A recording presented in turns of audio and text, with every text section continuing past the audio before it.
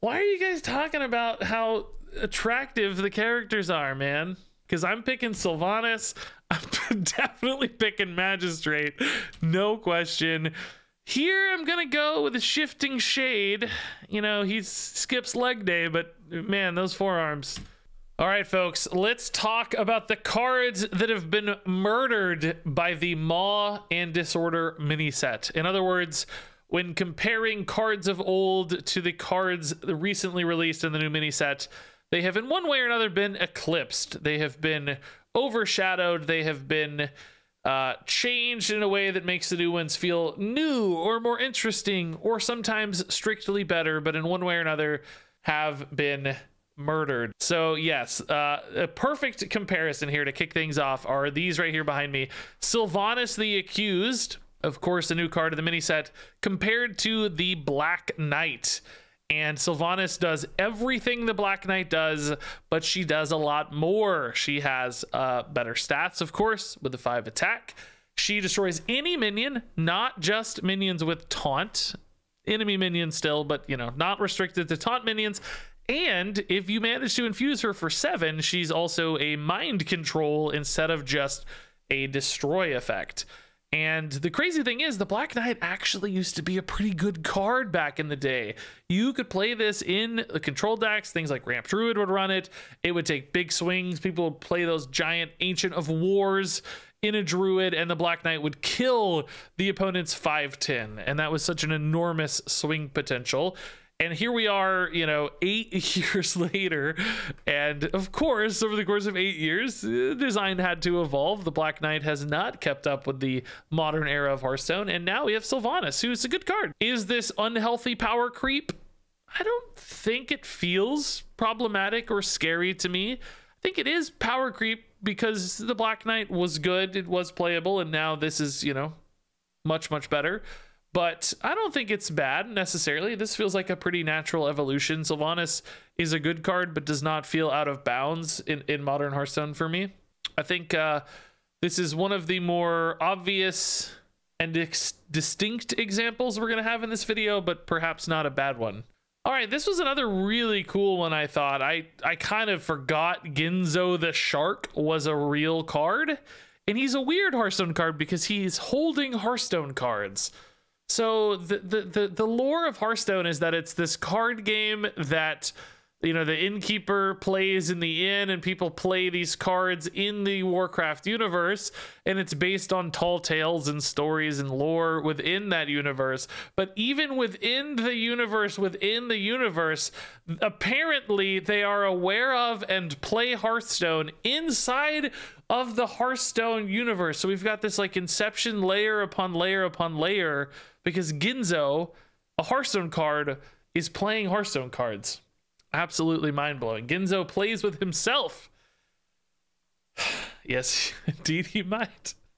Indeed he might. But comparing these cards is pretty cool, because Ginzo was a legendary neutral from, what is that? Mean Streets of Gadgetzan. He had to attack, and then if he managed to get his attack off, both players would draw until they had 3 cards. And nowadays, we have Sightless Magistrate in Demon Hunter. She doesn't have to attack. You just play her and you get 5 cards.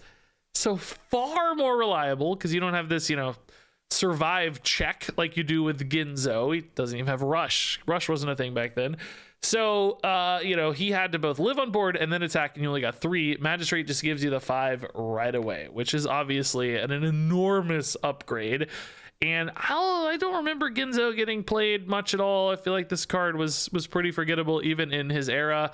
And the crazy thing about Magistrate is this card's, I think, objectively, by most people's eyes, I guess that makes it subjective, but subjectively so far, it seems like an insane card. Like when you play Magistrate, you go, oh my god, this is so busted.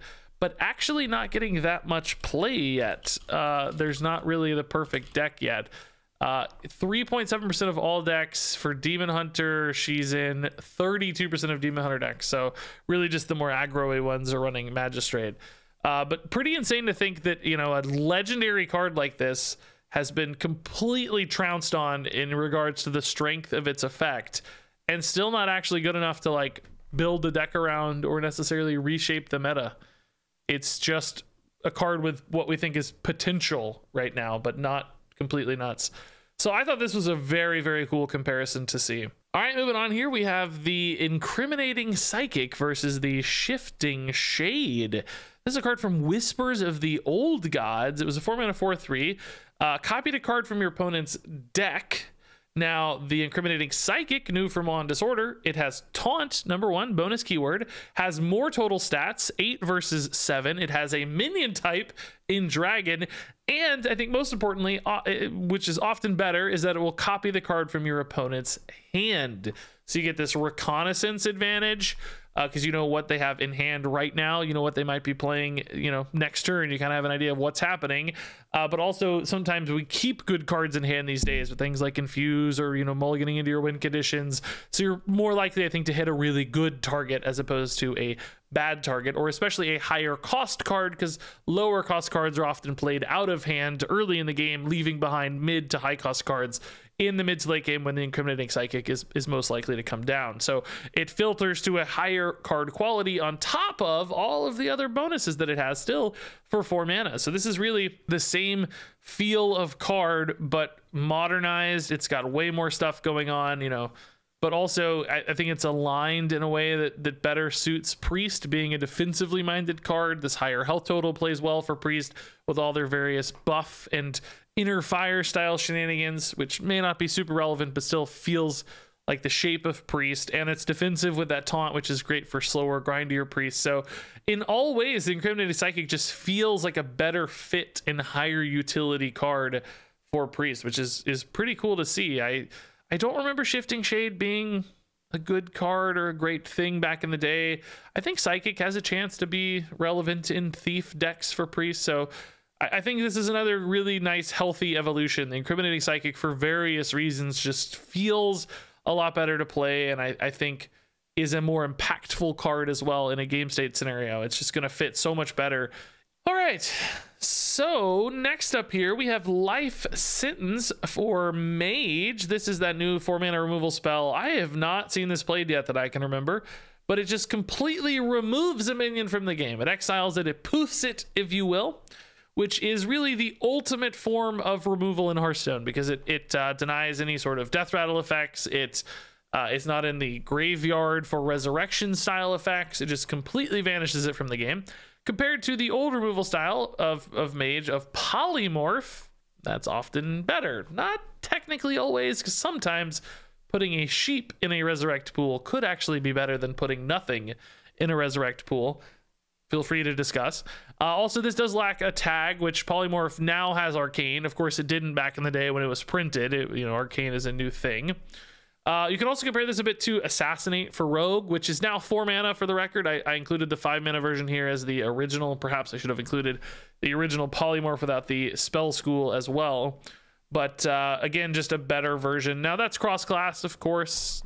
It's not a value statement here. We're just comparing the various types of single target removal that have existed in Hearthstone. Life Sentence is I think in 99% of scenarios much better than both of these, which is crazy because Polymorph was a good removal card. Same thing for Hex. Hex was 3 mana for a while, now 4 mana. They've both been historically really solid transform removal cards, and Life Sentence straight up better than both of them in most Hearthstone scenarios, a vast majority of Hearthstone scenarios. So is Life Sentence going to be good? Not so sure. I don't think it's going to be great. I think it's going to be just okay. It's kind of nuts that we have these staple removal cards from Hearthstone. I mean, Assassinate, frankly, has never really gotten played much, but it's very iconic and memorable at least. And Polymorph is very iconic and staple. And Life Sentence, I think, just steps on both and still not particularly impressive. So next up, this is a pretty cool comparison. We've got Order in the Court versus Lore Keeper Polkelt. And Order in the Court does exactly what Polkelt does with his battle cry, but it's only 2 mana, and you kick it off by drawing a card right away. Insanely more efficient from a mana standpoint, but also getting the card right away is a really big deal, I think, because sometimes that means you can just use this to get and play whatever thing you want right away. If it's Cariel, You got 10 mana, Order in the Court, play the Cariel, job done, right? That's really, really cool to help accelerate that game plan. Now, obviously, Polkelt's a neutral card, and Order of the Court's a class card, which is an important distinction, and I think it's why it's possible that you can make a 2-mana Polkelt, and it's not totally risky and totally crazy, because, of course, when the card is a neutral card, you have to balance it around every single class in the game, which becomes really hard to do, and in fact, for Polkelt, it didn't work. They had to push him to 5 mana, because he was, like, too good in Hunter, and they were fighting all their perfect early game aggro and then still hitting their late game bombs with Polkelt, and that was gross, so he went to 5 mana. But when you narrow that effect into a single class, what happens is you can make it more crazy. You can, you know, dial it up to 11 essentially and have less concerns about it, you know, going out of control, because you can print cards that you recognize, okay, we have to, you know, address the risk of Order in the Court for a year and a half, manage the class around Order in the Court existing, design around it. It's much, much easier than something like Polkelt. So I thought this was a cool comparison, because you get to see what happens when you do narrow the focus of a card, just how much you can really crank it up from a power level standpoint, because Order in the Court is way more powerful than Polkelt, just crazy more efficient. Card draw baked in, that's nuts. But it's possible because it's limited to Paladin specifically, and they can really make that work. So really neat to see what happens when something becomes a class card. Even it's also, by the way, not a legendary, which is really noteworthy, because you're twice as likely to draw it, which is actually a really important distinction for a card like this one as well. Why are you guys talking about how attractive the characters are, man? Are we doing which characters are more attractive? Because I'm picking Sylvanas. I'm definitely picking Magistrate, no question. Here I'm gonna go with a Shifting Shade. You know, he skips leg day, but man, those forearms could do some work. Here we're gonna go with a Sheep. Definitely got my eye on the Sheep. Here I'm gonna go with Polkelt. That beard, you just can't, you know, beards, you can't do better than a beard. Here we're gonna go with yeah, the bearded guy. Yeah, those big meaty hands. Absolute meaty hands. That said, let's talk more about Weapons Expert. I don't think I got a good start on this one. So the Weapons Expert, new mini set card, +1/+1, or draw weapons. You got crazy weapon buff, you got weapon tutor as well, so some real nice flexibility there. I love that design evolution from these older cards that really just kind of buffed your weapons and did so very inefficiently. Basically, both of those are 5 mana plays most of the time, because those both had these fail states where these cards sucked if you didn't have a weapon. They just felt terrible. Like, oh, great, I'm going to tempo a greenskin. Awesome. That feels just miserable, right? Or I'm just playing this 3/3. Oh, God, this is not exciting. Will I have a weapon next turn? I don't know. The Weapons Expert fixes that problem, and that's why it's such a cool new design, because you got a weapon, boom, you're good to go. Super efficient weapon buff, you're off to the races, pushing like crazy with your weapon. If you don't have a weapon, it's not a dead card, and I love that shores up the feel of this card so much, because it removes those down moments, makes it feel a lot better to play across the board through that flexibility. So really cool that I think this card is both more like just powerful, clearly doing the same sort of things far more efficiently than these old cards, but also feels better to play. That extra layer of flexibility. That's the kind of design evolution I love spotlighting in videos like this, where cards just feel better to play. All right, so next up, this one's really cool because Forest Guide is a card I've spent a lot of time with, a shocking amount of time spent with Forest Guide. If you don't remember this card, if you haven't seen it, it's from the Witchwood. It's a 1/6, draws both players a card at end of turn. We used to play this a lot in Mill Druid and Wild format. Like every expansion, I'll go back and play some Mill Druid because it was always really fun.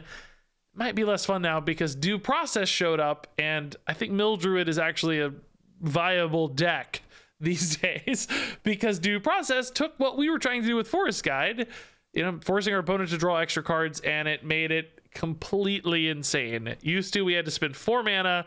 The Forest Guide had to stick on board. It was so hard to work with. Now with Due Process, you get the same effect for the rest of the game, and you only spent 2 mana. You're probably happy to play spells or nature spells anyway. Not a big downside there. So losing the 1/6, clearly not an important loss to the style of play you're going for. So 1,000 times better than what Forest Guide used to do. for mill decks. Also just gives you a ton of reliable card draw in general. On top of that, you know, you're often going to draw 5 cards, 10 cards off due process or something, whereas with Forest Guide you might get 1 extra, maybe 2 if you're really lucky. I mean, you get 1 extra always, but maybe 2, maybe 3 if the absolute stars align. Also, yeah, due process has been bugged. Whenever you played a hero card or whatever, you would get an extra layer of due process, so that was pretty wacky, but I think that's been fixed, you guys are saying. So may not actually end up being super good post bug fix. I guess maybe the jury's probably still out on that one. I don't know. Okay, yeah, that's a cool insight, Sketchwick. It says, I don't know how I feel about permanent effects people can't get rid of, but maybe you can just ban in Wild and it won't matter. Yeah, I'm with you there. I don't know that I necessarily like this design better, for the record. It's far more powerful, it's far more efficient, but is it a better design? I think that's a really important question. I don't think so either. I think these rest of game effects in Hearthstone, we're getting more and more. It used to be really rare, and now they're just pumping them out a lot. I think they're pretty frustrating to play against sometimes, because it feels like you have no way to turn the corner against them or overcome them or interrupt them or stop them. With a Forest Guide, you know, you just kill it. And yeah, Forest Guide was a really weak card, but that's a balance question. If you made Forest Guide a 3-mana 1/6, you know, suddenly, okay, that's a card that still does something compelling, but it's still a little more powerful, more efficient. You can tweak those numbers. With these rest of game effects, it's a lot harder. Those just, they persist forever and don't go away, and that's frustrating. Can't answer that. I can't kill the due process like I can kill the Forest Guide. Maybe not as interesting of a design. Again, this one might be a step backwards in a way. So it has murdered it from a power level standpoint. It needs to go to jail for it. It's gonna go to jail for the murder. This one's so boring. We already did landscaping in the regular set because Plot of Sin murdered landscaping. You get 5/5s in Druids now, but Jury Duty is another example of landscaping getting eclipsed a bit here. When you're building these token decks, it feels like you have all setup and no follow-up. Or sometimes it feels like you have all follow-up and no setup. In other words, you have a Savage Roar, but you don't have a way to make minions. Or you have a bunch of ways to make minions, but you don't have the Savage Roar to follow up. Cards like Jury Duty give you both in one. And we saw the same thing with Arbor Up, actually, in Druid as well. That gave you both in one, and that extra layer of flexibility often felt really nice in these decks. Because if you're behind on board, you need to develop, okay, Arbor Up can get you some stats. Jury Duty can get you some stats. Landscaping can get you some stats. But if you need to follow up, if you already have the board and you want to add that pressure, you want to add that extra damage, extra stats, landscaping doesn't do anything. It doesn't buff your tutus. Jury Duty does, Arbor Up does. So I like that we're moving more and more towards these cards that have that dual utility for this style of deck to make sure you don't just completely whiff on a given hand or scenario. There was one other I almost put in, but I forgot what it was. I think I cut it. Oh, like Call to the Stand versus Dirty Rat, for instance. But I thought Dirty Rat actually murdered Call to the Stand. I think Dirty Rat is I would almost go the other way. I would say Dirty Rat murdered Call to the Stand. Call to the Stand, the new Warrior Dirty Rat-esque card. But I think Dirty Rat is both more powerful and a cooler design, having the minion attached to the effect, right? The minion was really important to provide you a layer of defense if you pulled something crazy out of their hands, and Call to the Stand doesn't have that baked in. So yes, warriors have answers to stuff, but I liked with Dirty Rat the way it was baked into the card itself, so that even if it backfired, it kind of protected itself. Call to the Stand not having that feels a little bit like a step backwards to me. I don't think Call to the Stand is a more evolved design in any way. I think it's kind of a backwards step. But yeah, I think that wraps it up, guys. I'm gonna include that rant. I think I'm gonna get my catharsis against YouTube. Include that rant. Maybe I'll put it at the end here since I'm on this screen anyway. You're comparing to TGT, which isn't really fair. Not gonna lie. Isn't fair to who? We're gonna do this again. I can't wait. Isn't fair to who? What do you mean? Who's it not fair to? I don't think I hurt the card's feelings. Yeah, Peanut, I'm giving you a hard time, but I think this is such a silly argument. I don't know if you're memeing or not. I think you're memeing, but there is absolutely no reason we can't compare these cards. There's no fairness metric. Like you don't have to be fair to Hearthstone cards. There's nothing at stake. There's no downside to comparing them. We're not insulting the Orgrimmar aspirant. He doesn't feel bad as a result. Because there's no I'm trying to think of a concise way to compare this argument. Well, we do this every single expansion. I say, look, that's an old card, and look, that's a new card, and isn't it crazy how much better the new card is? And I have people who come in and say, well, it's not fair to compare the old cards to the new cards. They're old. But that's the point of the video. That's what that's the goal of the video. That's the whole point. That's what we're doing. We want to compare the old cards to the new cards and see how they've changed. Maybe it's unfair because that set in particular is so weak. It's like comparing an adult to a toddler. Even a bad adult seems OP against baby legs. Yes, that's exactly what we're doing. We're comparing adults to toddlers. But why is that unfair?